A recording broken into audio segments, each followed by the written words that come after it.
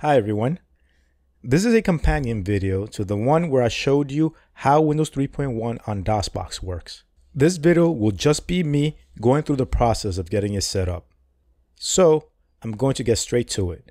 To set this up, you need to provide your own disks of Windows 3.1 and the software you wish to use.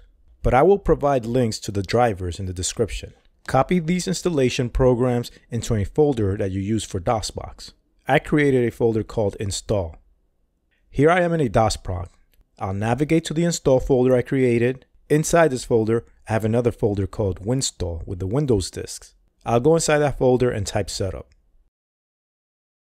Hit enter here. I'll choose Express Setup. Some files will copy, and after that's done, you are taken to the next phase of the setup. Here let's type a name and click Continue. Confirm by clicking Continue again, and more files will copy. When that's done, you are shown the printer installation window. I'm not going to set up a printer, and I don't even know if DOSBox supports printers. I'll select No Printer Attached and then click Install. The installation is done, and I'm asked if I want to run a tutorial. I'll skip it. Now I'll return to DOS and restart DOSBox. With Windows installed, we now need to install some drivers, specifically sound and video drivers. Let's start with the sound driver. In the DOSBox prompt, I'll navigate to the install directory, and in there, I have a directory called Sound, which contains the sound driver.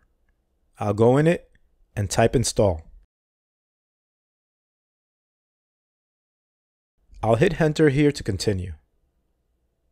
I'll choose Full Installation.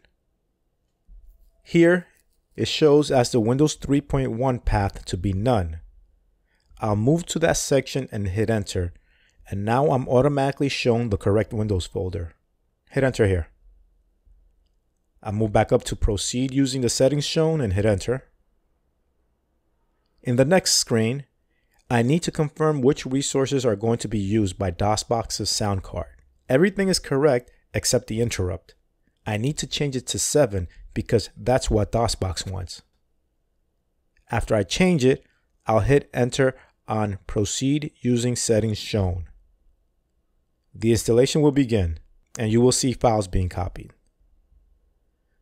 When it's done, you are shown some changes to your system the installation program made. Just hit Enter and restart DOSBox.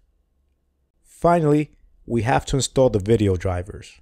To do this, we need to navigate to the Windows folder in the DOSBox prompt. Type Setup when you are there.